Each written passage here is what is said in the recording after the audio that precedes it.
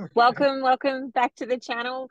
This is Conversations with Carnivores. My name is Christina. I'm a naturopath, herbalist, life coach, as well as carnivore myself. And this is where I have conversations essentially with other people who have gone on this journey of adapting to a carnivore lifestyle or a carnivore way of eating. So today I've got Andy with me.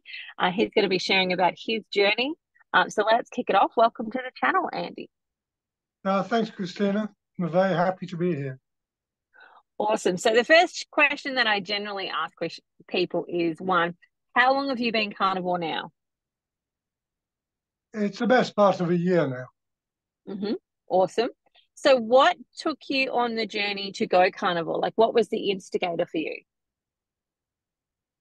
Um, like most things, I promised my wife I would. She died 6 years ago Yep. from breast cancer. And after I looked after her for the last couple of years of her life, I had let myself go, and I was 136 and a half kilos. Mm-hmm. And she wanted me to look after myself. She made me promise to join the men's shed, and she made me promise to get fit. Initially, I went on a keto diet. Oh, well, Yep. eventually I went on a keto diet and got so far, and that worked. And then Jordan Peterson and Michaela Peterson convinced me that carnivore diet was probably the way to go. Yep. So I love that your wife had the forethought there of like he needs to join the men's shed and he needs to get himself fit and to make you promise those things. And I love that you followed through on your promises. Well done. So Yes, thank you. I'm curious then, like for you, that transition from keto to carnivore, what was that like for you? Was that hard or easy or like what came up for you? No, it took a long time because I was a snacker, and like you, I believe, I'm a carb addict. Mm-hmm. And I love cheese, so I was snacking on nuts and cheese on keto, and gallons of cream. I was buying over 2 liters of cream a fortnight. Oh, wow. This was during lockdown, of course. Yep. I was only shopping once a fortnight. Um, and funnily enough, I didn't lose weight. Uh, and I was, so one by one, I was discarding food groups and food Yep. types. And eventually, let's say, especially under the influence of Jordan Peterson, Michaela Peterson, and Sean Baker, I I decided to go the whole hog. And the very last thing that I discarded was dairy, Yep. because I was drinking gallons of full cream milk as well. Uh, and then I discovered that I was allergic to dairy, and Ah, it had been causing my ulcerative colitis, oh, wow. which is an incredibly unpleasant illness. Yes. Um, uh, uh, cause, causing me to have to go to extreme measures to overcome it. Yep. Um, Yeah. and once I gave up dairy, it's got better. I'm still on a couple of tablets, Yep. but I'm very very much better. I love that. It's interesting because, like, I do have I have a whole bunch of patients with ulcerative colitis, and um, it is not a pleasant condition. You are often you know exactly where all the bathrooms are at any given time in any given moment, wherever you are, just in case. And often for a lot of people, it can be debilitating in the sense that they just don't go out anymore. They just stay home because it's easier than to try and Totally. navigate the outside world. Yeah. Yeah, it's so to come out of it is life changing. I have Yeah. a brother in I have a brother in Malaysia, and he likes me to visit occasionally. And I let my passport lapse because there was no way I could ever fly. Hmm. But Yeah. now I've got my passport again. So it's almost like you've gotten freedom back when Yeah, with that absolutely. transition for sure. Yeah. So I'm curious, like, And what are some of the uh, benefits you've the, seen? well, the other thing is that it's easy. It's like all these things. Mm, I'm an addictive personality. I was addicted to cigarettes. The only way to stop cigarettes was to stop and not ever smoke again. yeah. That was in 1996. A good friend in the UK, uh, sounds strange, took me to his um, uh, cottage in Wales and virtually kept me incommunicado, but I couldn't buy cigarettes for 2 days, and that was it. Fixed it. Yeah. And once I went carnivore and stopped eating carbs, it was easy. I'm not Yes. hungry. I was always craving foods when I was eating carbs, and as soon as I gave them all up, it became a simple matter. Feeding myself is easy. I'm a good cook, uh, so it takes me 6 minutes to cook my midday meal and my evening meal, Yeah. and I'm not hungry in between, and I don't want a snack. Everything's I easy. I think that that's the interesting thing because, like, I don't think people quite believe me when I talk about carnivore from a cost perspective. Because when I talk about it from a cost perspective, I'm like, you've also got to think about that I might be eating two times most of the, like twice a day most of the time, sometimes occasionally three. And I'm not really snacking in between. Like, I'm not buying the apples, or I'm not buying the cheese, or I'm not Yeah. buying a bag of chips. I'm not buying like any of these other like morning tea, afternoon tea, dessert type things. Like, so the cost wise, like, yes, meat itself costs more than, say, a loaf of bread, but I eat one steak versus like how much of a loaf of bread could I actually consume? Plus, what else do I need to then consume to fill myself up because it just keeps you being hungry all the time? That's absolutely right. I buy myself a rump steak. I have my butcher trained to cut it with all the fat and gristle in it, and I eat it, and that lasts me 2 weeks. Yeah. A full rump, and I now buy an MSA, Meat Services Australia, whatever it is, Standards Yep. Australia, graded rump. So that costs me $10 a day, Yep. and then a couple of eggs on top. And in the evening, I have, at the moment, I have black pudding or black sausage, Yes. um, and a couple of eggs. So I eat 4 eggs a day, some black sausage, and a rump. Doesn't cost that much, and there's nothing rotting in the fridge. That's it. Exactly. There's no food waste. Like, there's like at my place, if you don't eat it, then the dogs will eventually eat it. So, there's definitely no food waste whatsoever in that regard.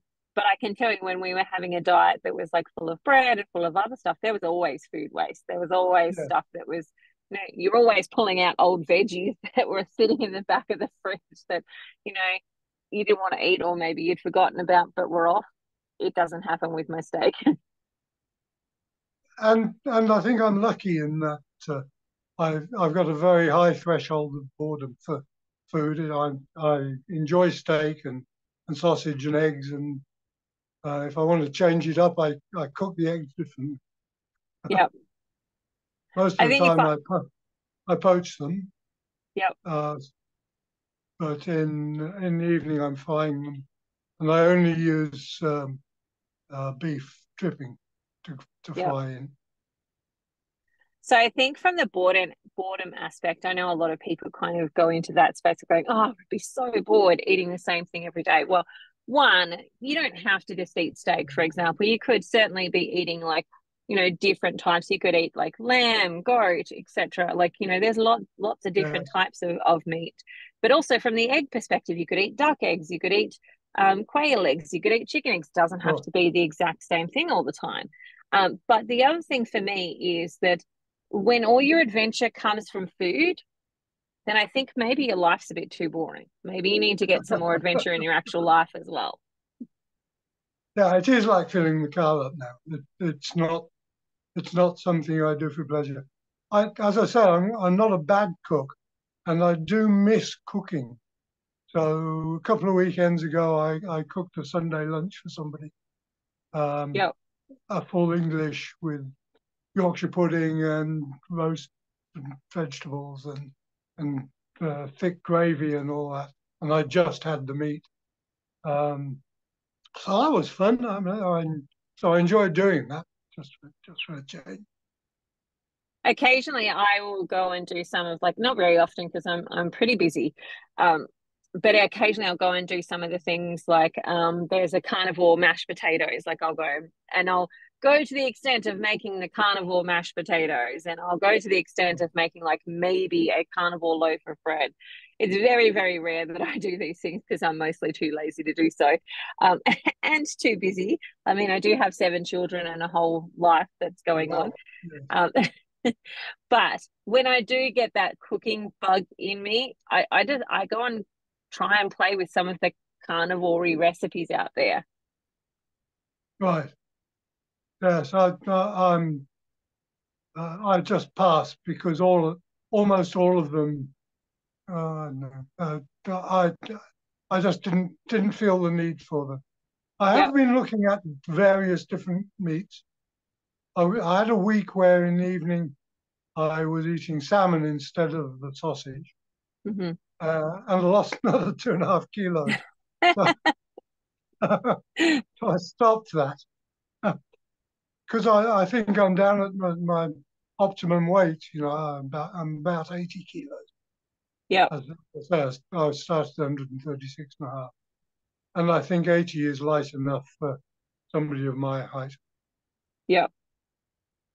Well, that I think that's actually part of the challenge that a lot of women have, like, is the under eating, like that you actually feel so satisfied and full that it's really easy to under eat when it comes to carnivore. And often I actually have to stretch them and go, no, you have to eat a little bit more than this, or you're going to stop like the healing process that you're going on, because there won't be enough to go around. But also it's just that you're often really full and satisfied that you don't feel like you need any more food, but sometimes we have to eat a little bit extra to make sure that we're maintaining our actual needs. So I'm curious for you, what have been some of the challenges for you on carnivore? Re- starting, really only starting, because once I was on carnivore, everything's easy. I don't get hungry. I don't want to snack. I still drink a glass or two of red most evenings. I have had the odd evening off just to prove I can. But I can drink within reason. And just I feel well. All my diseases, illnesses have disappeared. Ulcerative colitis being the main one. Sleep apnea, hypertension. I have cardiac issues, but there's nothing much I can do about that, I don't believe. I'd be interested to have a calcium CAC test, because the last time I had a CAC, the video showed my arteries like Christmas tree lit up with calcium. And I think it's probably cleared now, but I can't tell without going back. Yeah, it'll be interesting to see if you do get another one in the future, what that actually comes back as. That'll be interesting. Yes, my ejection fraction from my heart has improved. Yep. So that's good. But I got a pacemaker, and there's not much I can do about that. Yeah. All you can do is really get yourself into the optimal position, and then that's the best that you're probably going to be able to do at this point in time is be optimal. But it's interesting that I have a number of cardiac patients who have had like a bypass done and those types of things, and they come to me and I go, I think like the fastest way to get you where you want to go is to go carnivore. And they're a little bit apprehensive because it's all the fear stuff that their doctors have put into them about don't eat fat and saturated fat is bad and so on. And then they get across that. I'm like, let's just do 3 months, right? Let's do 90 days and see how we go. And by the end of the 90 days, they go back to their doctor and their doctor is like, wow, what have you done? You're looking amazing. Like, they've been able to run on their stress test when before they were barely walking on their stress test. But then they tell their doctor what they've done, and then all of a sudden you see this panic go across the doctor's face. But they're like, oh, well, we better order all these blood tests now just in case. But it's like night and day for them in regards to the results that they've been able to get after recovering from their heart attack and their bypass surgeries and so on. But it's still interesting to see how apprehensive the allopathic medicine model is of their results and so on. So yes. I'm curious, how are your doctors taking it? They're all opposed to what I'm doing. Except maybe my gastroenterologist. Yep. But certainly my cardiologist is strongly opposed to it. Thinks I should eat what they call a balanced diet. Yep. I took myself off Crestor last year, and my GP and him both think that I should be on Crestor. I'm curious about your results. Like, are they looking at your blood tests and going, wow, okay, these things are looking a bit better? And yes, cholesterol tends to go up, but other than that, everything else tends to look pretty good for a lot of people. Is that sort of the common thing for you? I don't care about cholesterol, and I tell them that. So they said, I think this is a bit high. So, well, you might well think it's high. My endocrinologist said if I was you, I'd still be on the on the Crestor. I'm trying to remember what the medical name for Crestor is. So good. So and I said I'm sure you would, but I don't think it's the biggest risk to me. I think the biggest risk is the diabetes. Yeah. So I'm trying to get rid of insulin from my system. Yeah. How close are you? I don't know because I can only tell by secondary factors. I am constantly in ketosis. Yeah.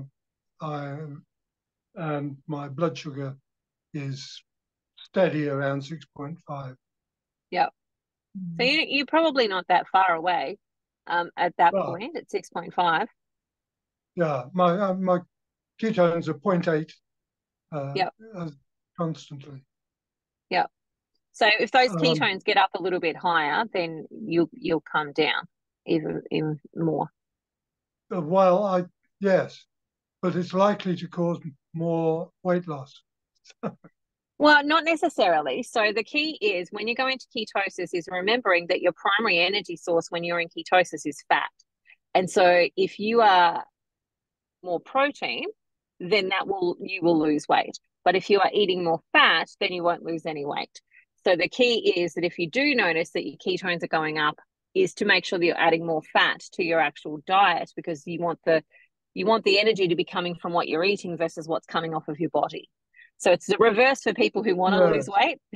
Once they're in ketosis, we want to drop the fat that they're eating so that they take the fat off their body. But when you've reached the point where you've got enough fat and stuff on your body, you want to start eating enough fat to make sure that you're bringing in enough fuel for your needs for the day. So it's just, when you get to that point, just lift up your fat intake a bit more. Okay. It's just a nice little balancing act that takes place there.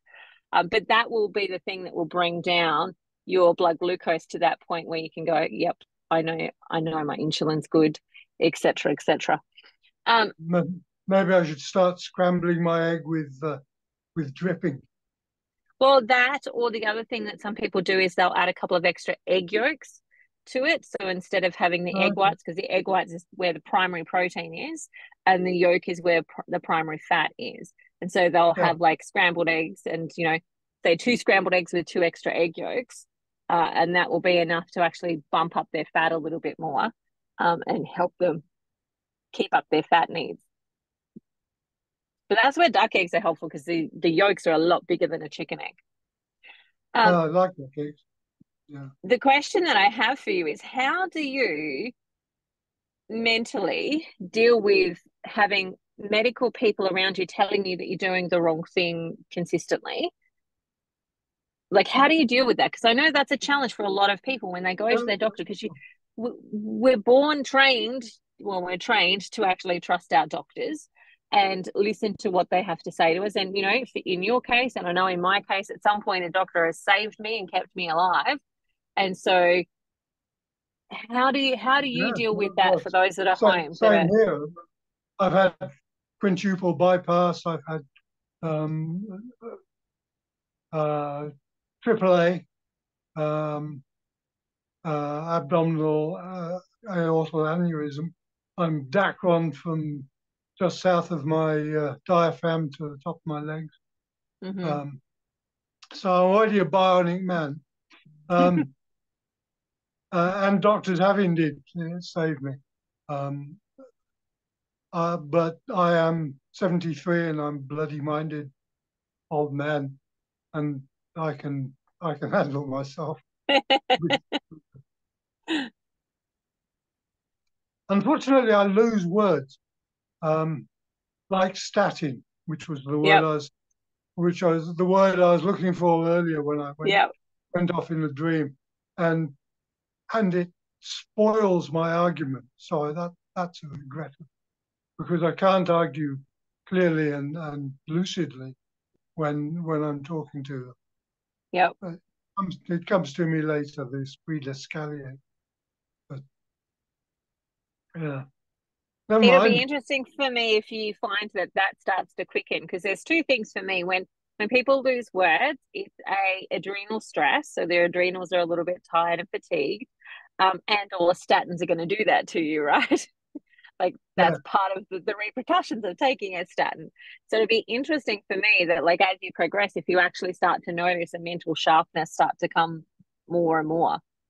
Well, it certainly has. No, before I went carnivore, I was starting to get very foggy, and it's come back.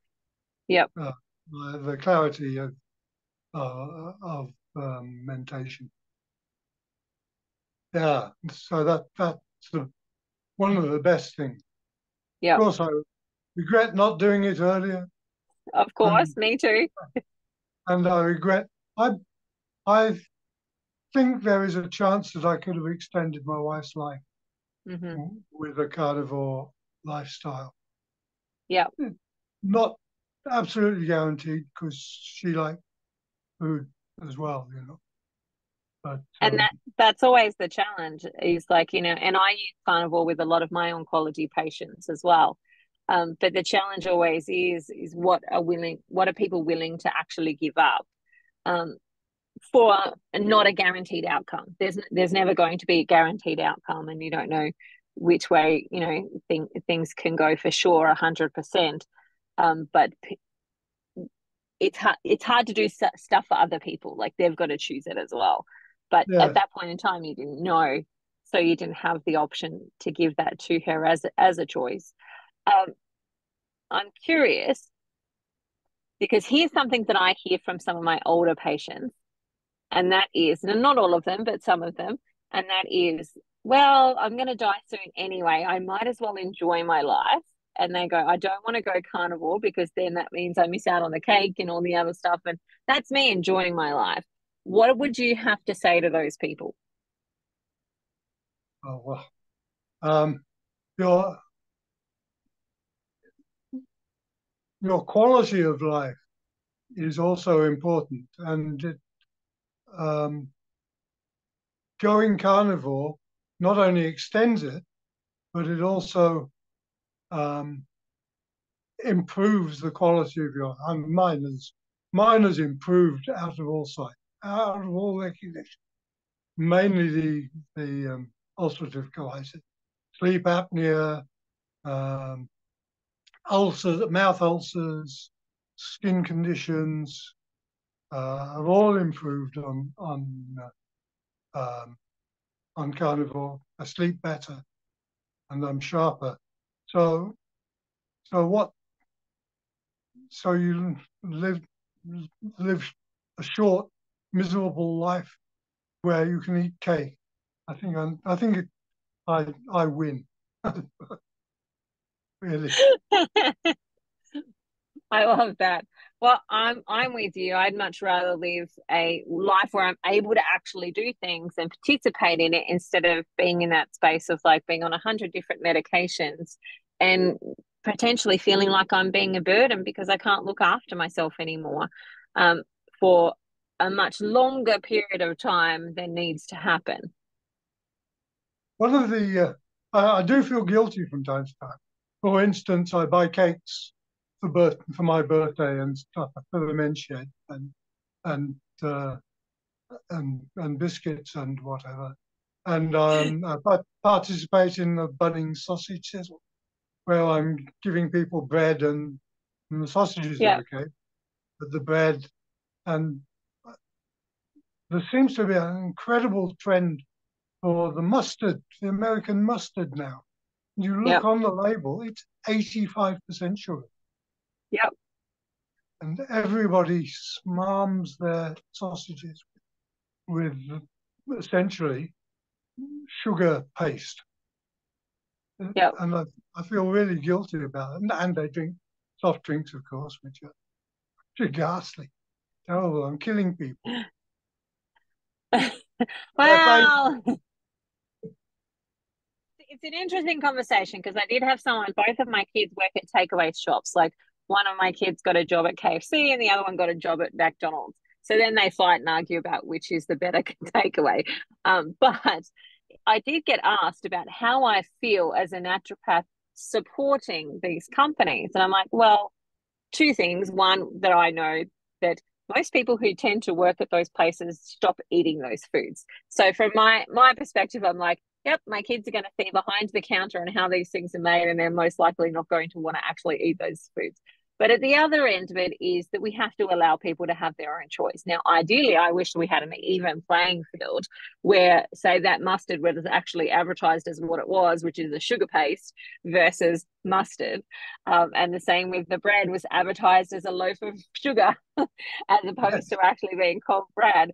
But at the same time, I also recognize that people need to come to their own conclusions about some of these things and have their own free will, or there's a level of resentment that comes about when we force these things upon people. But I wish the educational space was an even playing field, where we actually advertise things as they are versus the fruity flakes that we get and things like that I'm like, have no fruit in them. Can I ask you a question? You got 5 children, 7. and do they all eat a carnivore way of eating? They don't eat 100% carnivore. So my big kids have all chosen to do ketovore, so they have a little bit of fruit and a little bit of like snacky stuff on occasion. The rule in my house is though that I buy the stuff that makes you live. If you want to buy stuff that makes you die, you pay for that. Okay. And so from that perspective, and my little kids, they eat meat, fruit. We have occasionally some vegetables when we've got visitors over. But other than that, we really don't have much vegetables at our place. And occasionally they'll have some bread. But Well, that's where we go for a sourdough. Green leafy vegetables, not starchy vegetables, I guess. Mostly, like if somebody's visiting, we'll probably have some carrots. That's pretty, like carrots and maybe broccoli. Like it's just a thing that I can buy in a small bag because I don't want a ton of it at my house to feed other people when they come over, and that's what they expect. Yes, I've got a bag of frozen beans in the freezer. That's it. Yeah. That's interesting. My husband's not carnivore, so it makes it a little bit harder. If he was carnivore, then the whole household would be as well. But there's compromises when there's other people in the household. I have friends who have children and who really would like to go carnivore, but they say they can't afford it. It's just because they got teenage children who are gobbling down mounds of food all the time. Well, I did an experiment. So with my 7 children, so my eldest is 20 and my youngest is 10, so 7 in 10 years. And they'll go on my crazy experiments with me. And so I did a whole day of 100% carnivore for the whole family. It worked out to be $1.70 per meal per person for 3 meals for the day. Right. So the answer, it's too expensive, is not actually true. Right. Wow. So $1.70 per person per meal. And we didn't actually end up eating the last meal that much because we were all actually full. Well, that corresponds with my experience. It's really taking the dive to get into it that's hard. It is. Once you're in the pool and got your head wet, then it isn't that cold and it's actually quite fun and easy. Yeah, and I'll often say to people that it's more expensive at the start because at the start you need to eat more food to actually get in all of your nutritional stores. So if you've been lacking in iron and B vitamins and like all of your different minerals, if you've been depleted in all of those and you suddenly start to eat food that's going to give you those, you're going to be hungry to start with. And then it takes about 2 weeks usually for most people, and about 2 weeks. And I say, just hold on, it inevitably comes. But once it comes, you'll be like, oh, God, I don't need to eat any more food. I'm so full. And it usually comes about 2 weeks in for some people, sometimes a little bit longer. But that's where I say, like, okay, in that period of time, go for the cheap cut. Go and get like your chicken drumsticks and get whatever, your chicken wings or whatever else is on special. So you've got extra food in your freezer so that it's, you're picking the cheapest things there. But then once that hunger period finishes, you generally fall back into this like 2 meals a day, maybe 3, depending on how old the people are in your house is. I must say I prefer to eat ruminant meat, although black sausage is pig. But I wonder if there's a market for camel and goat and certainly buffalo. Buffalo's delicious. Buffalo steaks are fabulous. Better than beef. But it's also and venison, of course. But it's so expensive to buy them. It's interesting that camel is expensive here because we've got so many camels that are pests. They're just getting cold and left for wild dogs to actually eat. And I'm like, why are we not using this as an actual resource for our people? The same here in the Snowy Mountains where I am. There's been a big cull of horses. So we've got all the wild horses that are living up in the mountains, and they're killing them off because they're destroying the agriculture and the like native land, and they're just going to shoot them and leave them to die there. And I'm like, half the population, other parts of the world actually eat horse. Well, in Australia, we don't eat horse.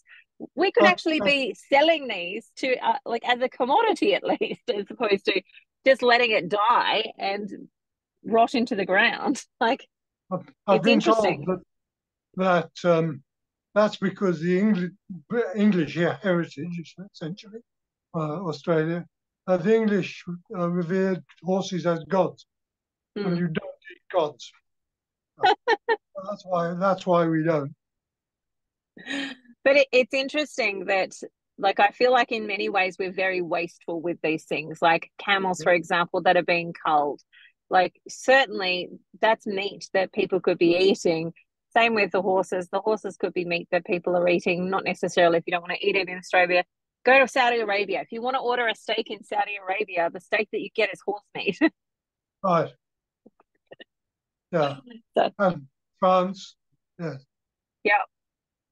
It's the same with what we do with a lot of things. Like, in Tasmania where I was living, they would release the Colitis virus to kill rabbits. I'm like, why are we not turning rabbits into food? Like, it's not very hard to kill a rabbit and eat it.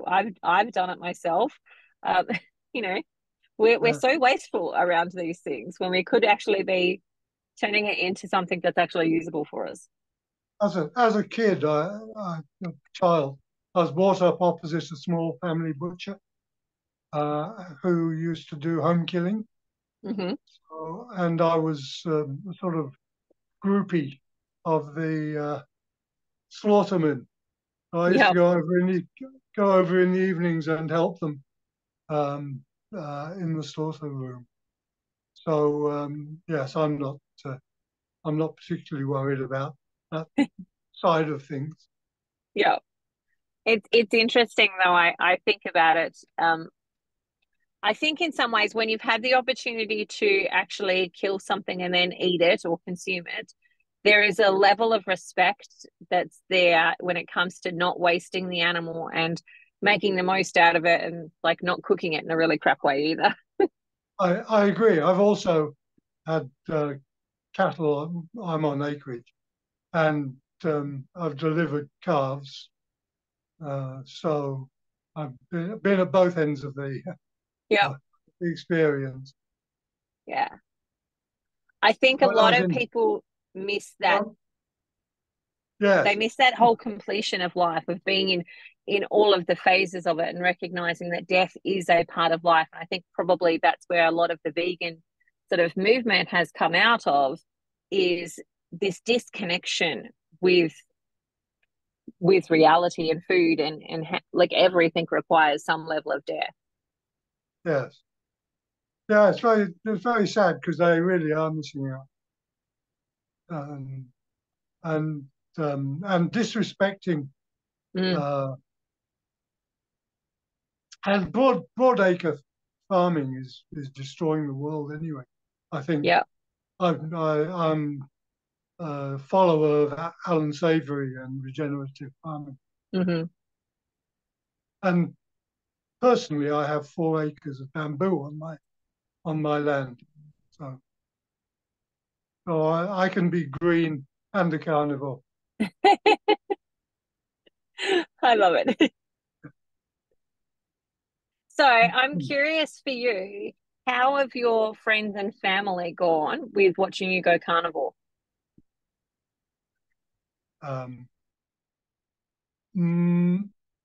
My family has been very supportive, actually, because they saw how fat and miserable I was before. So the family's very supportive.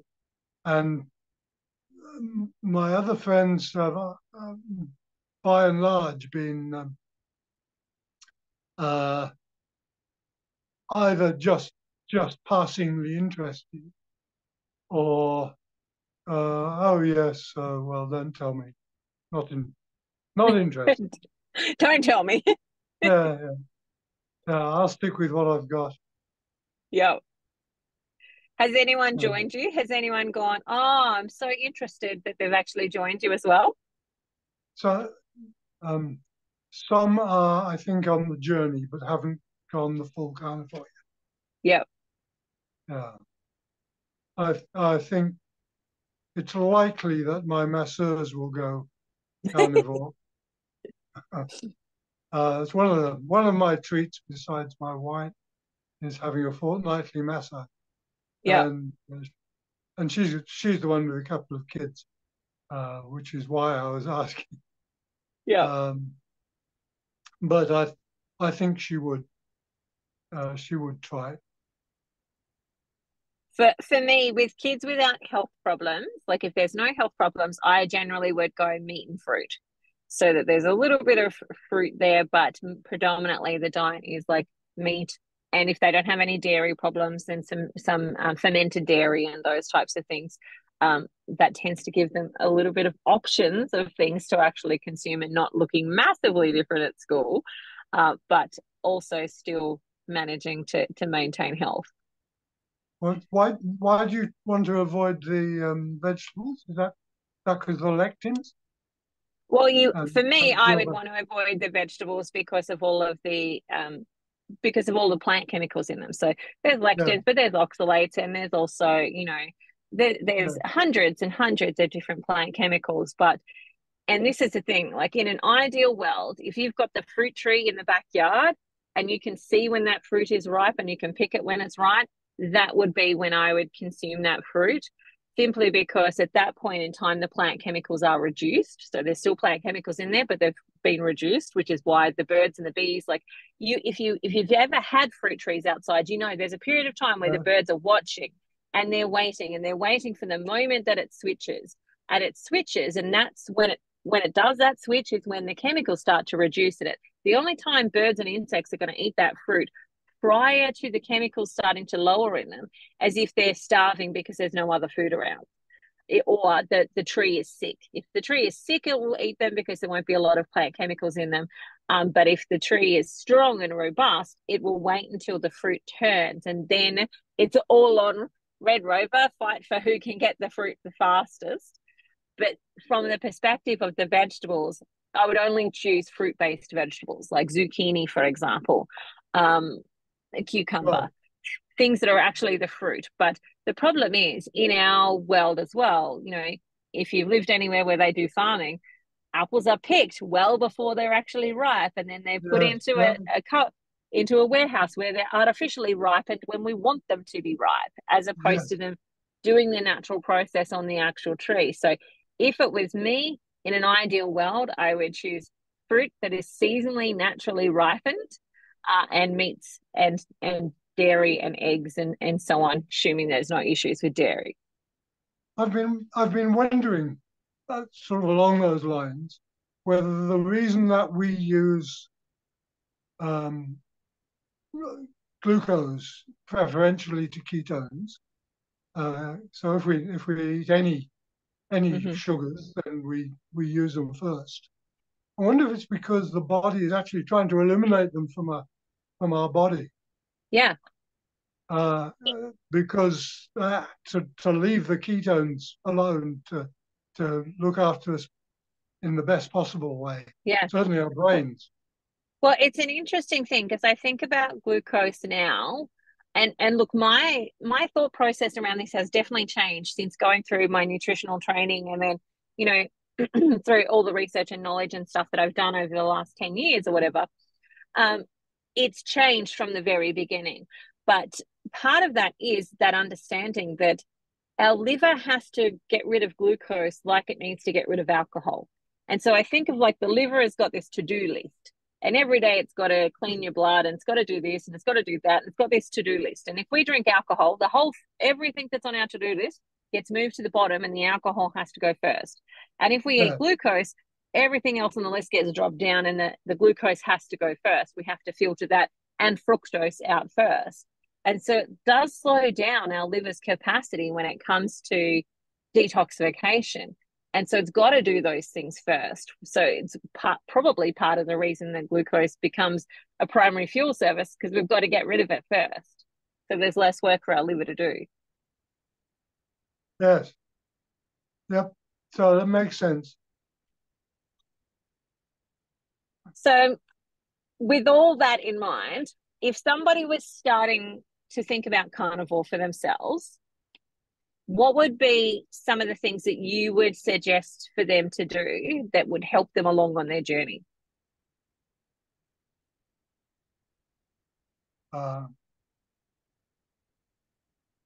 I think eliminating foods one by one Yep. is a good idea. You certainly want to get rid of any starchy carbs as soon as possible, Yep. because you'll see the most benefit from that. But look, it took me 4 years to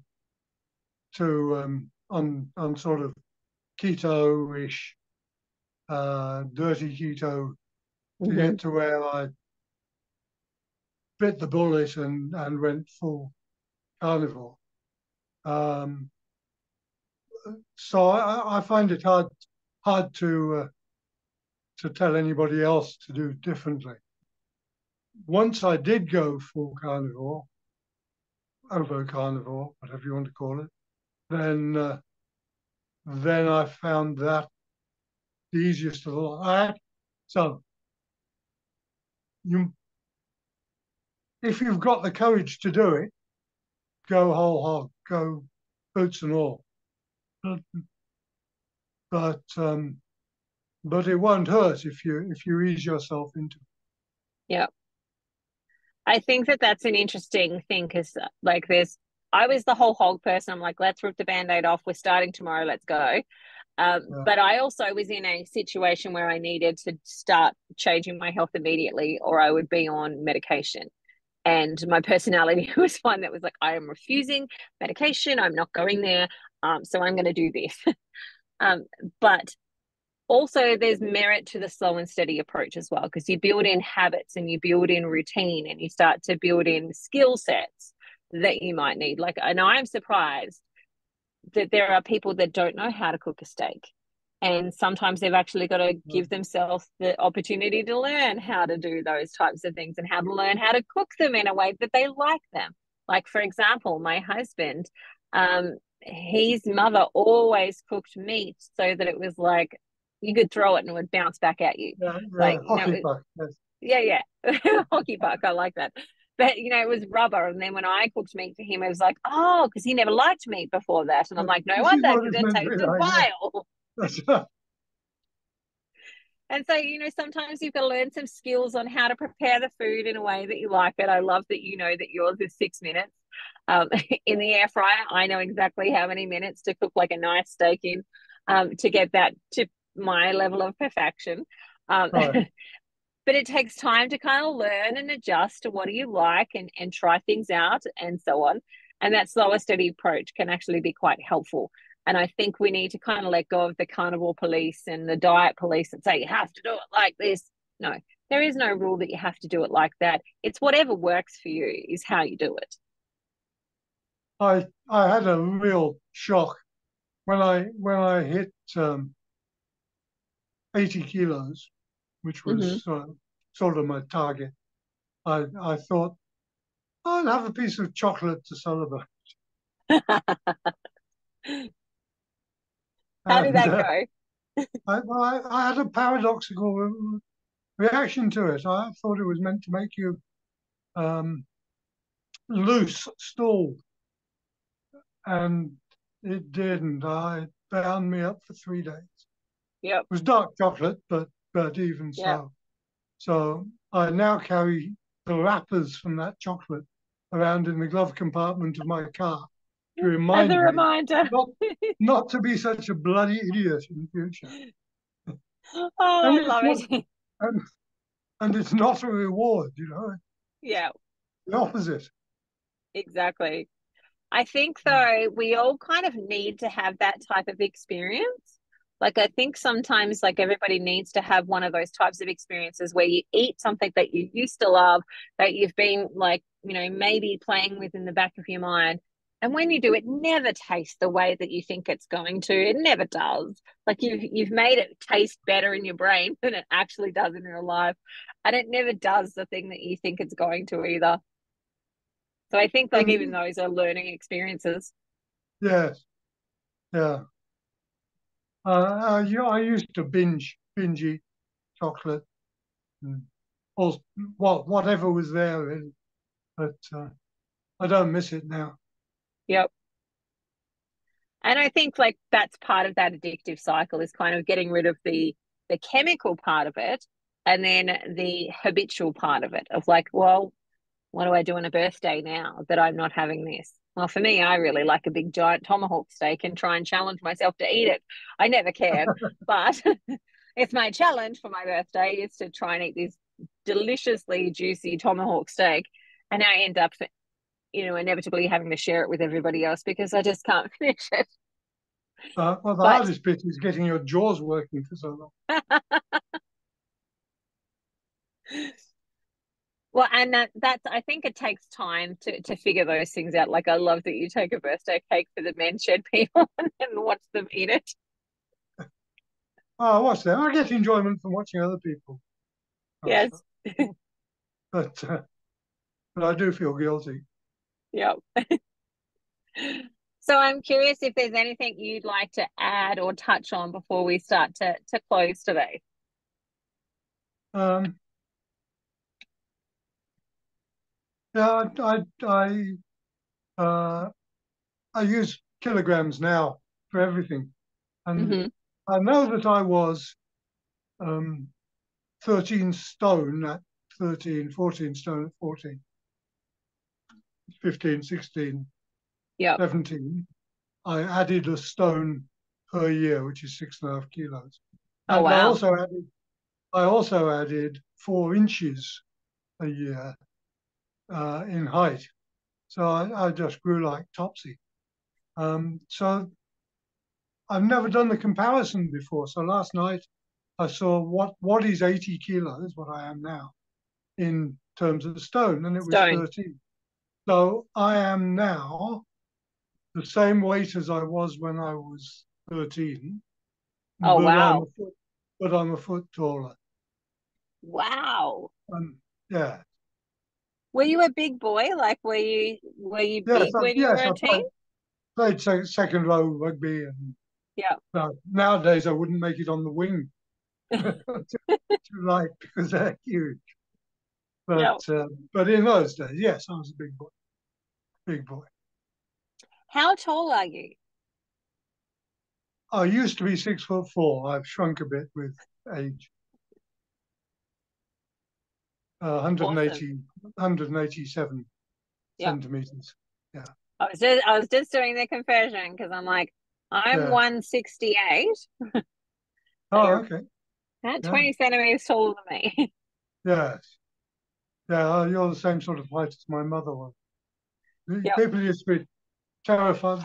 5'10". Yeah, something Was like it? that. Yes. Um, People used to be terrified coming into our house because all the men were 6 foot or above, and my mother was like, oh, oh, land of the giants, and not helped by the fact that it was a 400-year-old house with low beams, which is why I got a line across my Oh forehead. no. Uh, so we took up all the room in the house. I love it. I love it. So I know before we got on, you were talking about medication. Have you dramatically reduced your medication? Yes, yeah. I don't think I will ever be able to stop taking my beta blockers for the heart Yeah.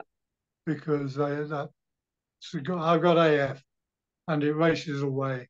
So that's Yep. why I got the pacemaker to keep it up, and I take Yep. beta blockers, um, 2 different beta blockers to keep it down. So I'll be on that forever. Yep. But I'm slowly dropped my diuretics, um, dropped the Crestor, the statin, Yep. dropped Atican, which was blood pressure medication, because I kept fainting as I started to lose weight. I kept fainting, and I thought, do you think I could drop these? I spoke to the doctors. Yes, probably a good idea. I was getting when I stood up, I got Yep. faint. Yep. And my off Ozempic, off the injected um, medication for the diabetes, and off other tablets. I was on gliclazide Yep. for diabetes. I'm only on metformin, and I've got permission from my endocrinologist to titrate down. So 6.5, I think, is sort of okay as Yep. a. I'd like it to be lower. If it drops below 6 as an average level, then I will halve my metformin, and I've got permission to do that. I had I've a loved, patient once who their doctor prescribed them metformin and they decided that they wouldn't take it, and they went back to their doctor and he said, "Oh, I think we need to double your metformin dose." And he's like, "That's fine." Taking any of it, so double of nothing is still nothing. And then he started carnivore, and they're like, "Oh, that metformin's really working," and it's like, "I'm not taking any of it." Fantastic. Because their blood glucose dropped enough. But yes, like when it comes to your fasting insulin, it's all about your liver, like what's happening in your liver. And so the healthier your liver gets, the less glycogen it needs to boost out in the mornings to get you going. So it'll start to drop itself down. Well, that's why I stopped taking the statin, because it tends to increase your diabetic response. Yep. And diabetes is a much worse risk than high cholesterol. Yes, absolutely. Well, I mean, all this is YouTube doctors talking, but LDL doesn't even hit the top 5 risk factors for heart disease. Like, it's not even in the top 5. So why is there such a drive for this thing that doesn't even hit the top 5? Because big pharma make a lot of money out of statin. I know, right? Yeah. No. After COVID, I'm tinfoil hatter. Wow, welcome to the club. Just running down. Well, I still take blood thinners. That makes sense. Yep. And I still take some inhalants for chronic obstructive pulmonary disorder, COPD. Yeah. Although I think I probably don't, because my sleep apnea has gone and I don't sleep on the mask. Yeah. So one by one, I'm dropping medication. And I still supplement a lot. I supplement a lot with vitamin D. I take something like double the recommended level of vitamin D in my system, and I take ivermectin as a pour one, because you can't buy it in tablet form, but you can buy it at the farm shop. And not a sniffle since I started. I've taking ivermectin. Not a cold. Everything passes me by. No flu, and the vitamin D, and zinc, and magnesium, and so I take quite a lot of supplements. K2, B12, methylated. What else do I take? Oh, there's a couple here. Coenzyme Q10 and N-acetyl cysteine. Yep. And some of those are really appropriate for those that are listening at home going, "Oh, but I thought that I would need to take no supplements on carnivore." The difference is it's where you start in your journey. So perhaps if you'd started maybe 30 years ago, before you had some of the issues that you have and started, the medications that you're currently on, you might not have had to take some of those supplements. But it depends on where you are in your actual journey as to what you need to take. So, for example, if you're listening at home going, oh, that sounds like a lot, CoQ10, you need CoQ10 to rebalance statins. So if you've been taking a statin, the statin is going to deplete your CoQ10 in your brain, which is going to make you, go into Alzheimer's and dementia and, all of those other issues that we don't want to have happen to our brain. So we've got to rebalance some of the damage that gets done by some of those medications as well. I've probably got very expensive urine. But also too, like, for example, when I'm thinking about you wanting to come off metformin, the anacetyl, the NAC essentially, that's going to help, support your liver. As your liver gets healthier, the metformin can come out because your blood glucose is going to reduce overnight, and so on. So, there's reasons for those things to actually be there to help you reach some of your ultimate goals. But even things like your beta blockers and your blood thinners, they're going to deplete you of some of these other nutrients. And sometimes you just need to rebalance those to bring back what you're losing because of the medication, which at this point in time, you're not really going to have that much of a choice to be able to get off of some of those. Thank you. I don't sound quite so stupid. You're not stupid in any way, shape, or form. But I think that that's a common thing for a lot of people, is that they're like, I shouldn't have to take anything if this is an optimal diet. But we all come to it at different times in our lives. Like, some people were lucky enough to get it in their 20s and 30s, like Dr. Chafee, for example. Others of us, like even I didn't get to it until, what was I, 42 when I started Carnivore. And at that point in time, I already had advanced diabetes. My blood glucose was 21.1 as a fasting. Like, that was my fasting blood glucose. And I should have gone to a hospital and gotten on an insulin pump, but I'm like, hell no, I'm just going to go and eat carnivore. Because I know I've walked that journey with a bunch of patients before, that once you start on insulin and once you start on those things, it takes a lot longer because you've got to do this balancing titration act of like titrating down your insulin and so on to get off of it, versus if I don't start it in the first place, I know I can avoid that roller coaster ride a little bit more by just going hardcore. And so that's what I did. I have a friend who was told by his doctor, well, we might as well put you on insulin because you're going to end up there anyway. Awesome. What a shocking doctor. Well, the sad thing about that is that they have this belief that insulin does no harm, when too much insulin in your body kills your brain, it kills your single organs. So too much glucose damages your double organs, too much insulin damages your single organs. So that's like your liver and your heart and so on. And majority of people who have diabetes, they've had a really high insulin for a good 10 years before they actually get a diagnosis of diabetes. So we're not even looking at the root cause of diabetes because we're not looking at what people's fasting blood insulin actually is. But then doctors have this idea that insulin does no harm, and it's not the case. You can literally kill yourself with insulin. So how can it do no harm? Do you follow Benjamin Bickman? I do know of him a bit. I've listened to some of his stuff. Yes. Yeah, he's very influential to me, talking about the evils of insulin, effectively. And what my aim is to reduce my insulin to minimum level, as I said. Yeah. Yeah. And but by the way, I was at one time on 80 units of insulin injected per day. And I don't enjoy injecting myself. Yeah.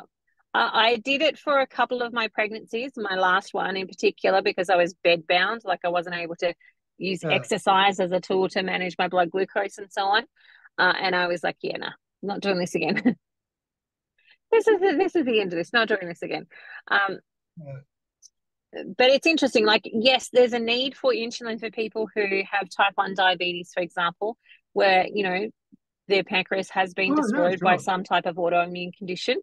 And, there are a need for some of these things, but I think that we are in a society of over-prescribing versus looking at what's actually driving that, what's actually the cause there of that scenario and that situation. and looking at changing our lifestyle. It's so much easier just to inject you and shove tablets into you than it is to, like, you know, help people actually change their lives. There was a paper I read a long time ago, right at the beginning of my journey, of a doctor in Newcastle in England, Newcastle on Tyne, who was performing uh, stomach banding, Oh, yeah. and noticed that he was curing diabetes at the same time. Because And people, why would that be? yeah, yeah. So he followed up with a lot of tests and came to the conclusion that stop eating sugar Fix these um, problems. Like, and you before we had, stop having diabetes. Yeah, yeah. funny, yeah. Well, it's interesting that before we had things like injectable insulin, like the medical practices method of dealing with diabetes was basically a carnivore diet. Like, it Yeah, literally was basically a carnivore diet prior to the invention of insulin. And it's the same with epilepsy. Before the invention of antispasmodics, the keto was the diet, which was fairly similar to carnivore, was what you would do for those people. Like, that's just how they had to eat. And we then get these drugs, and now eat whatever you like, and we'll just inject you afterwards. It's fine. There'll be no consequences. yeah, yes. It's a silly model. It's a circular argument. Mm. Eat these cheap mass-produced foods and take these tablets and Yeah, everything will be fine. But it's not true. same. Exactly. It's the same as what I've had with oncology patients, where they go to their doctor and they say, I'm working with a nutritionist and she's given me this dietary protocol to follow. And they go, no, just eat whatever you like. It'll be totally fine. You can go to McDonald's and have double Whopper burgers and blah, blah, blah, blah, blah. And it's the number of times where I've seen patients who have gone from, like, doing really well because they're eating like keto/carnivore diet. They're doing really well with their outcomes. They go to an oncologist and the oncologist says, no, you eat whatever you like.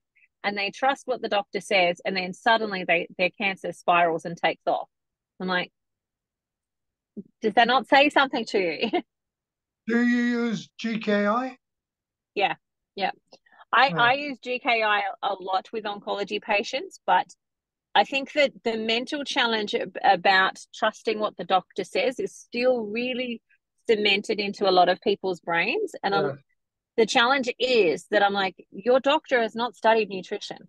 Your doctor is most likely not even reading the latest research about how ketosis actually protects you. Even if you're going down the pathway of chemotherapy and so on, how ketosis actually helps to protect your healthy cells from the ravages of chemotherapy. And they're probably not reading those things because it's not in their field of spectrum. Their spectrum is they're trained on the drugs and how to use the drugs. They're not trained on how to use the food. The cancer loves glucose. Exactly. And so if you don't feed it any, then the cancer dies, not you. And Exactly. the fact, I watch my poor wife, who you will see is still a big influence on Yeah. me, suffer through radio and chemotherapy. And Yeah. chemotherapy is essentially, let's kill as many cells as we can and hope most of them are cancer. Mm-hmm. Uh, And you've got and enough healthy cells to come back. That's the hope. yeah, Like, well, you can edge the better if you're in ketosis in that moment in time, because you're protecting what healthy cells you do actually have left. Um, you know, anyway, it's a bugbear of mine and a personal frustration, but you can only do what you can do. there's an American doctor who pushes a pump philosophy of ketosis interspersed with some medication, and I can't remember what his name is. It begins with an L. Yeah. I think a Germanic name. and he suggests that if your GKI is under 3, uh, then cancer just Yeah. can't survive. You can actually cure or put Yeah. into remission cancer. Yeah. Well, there's two types of food for cancer, just depending on which one which type you actually have. Predominantly, like more about 80% is a glucose-based one, but then there's around about a 20% one that is more protein-based, and that's where you've just got to. You still want to be in a GKI of under 3, closer to a 1 as possible, but you've got to do protein sparing. So you've just got enough protein that you're sparing the muscles on your body, but not enough to actually become a food source as well. Okay. But that's less common. Like that's really only, it's more about 15 to 20% of those cancers are that one. Majority are the glucose-based ones. So that But would be almost a pure fat diet. yeah, not quite. It would be about your goal is about 20 between 10 to 15% protein. But it just depends. Like I usually will do the math on how much somebody who's weighing has as to how much protein we want that to be. Thank God at the moment all I have to worry about is just getting enough eating. fat. Just eat my steak, pour the fat out of the pan onto the steak, and then Yes. spoon it up afterwards. Yes. So I don't waste any of it. Yeah. Where all the taste is anyway. I think so as well. Anyway, we're coming to the end of our time. I'm seeing my little reminder is flashing me up going, it's time for your next client soon. So I'm going to say goodbye to you. Thank you so much for the conversation. I look forward to checking in with you on how you're going with your progress over the next year or so, just to see like what other things you've been able to manage to get out and so on. So if you're okay with me checking in with you, I would love to check in and see how you're going in maybe 6 months' time. Crikey, we're an hour and 20. Yeah. It's time for me to take my beta blocker. Good. Thank you so much. And we will say goodbye. I will talk to you again soon. Bye for now. Nice talking to you. Yeah, bye-bye. You too.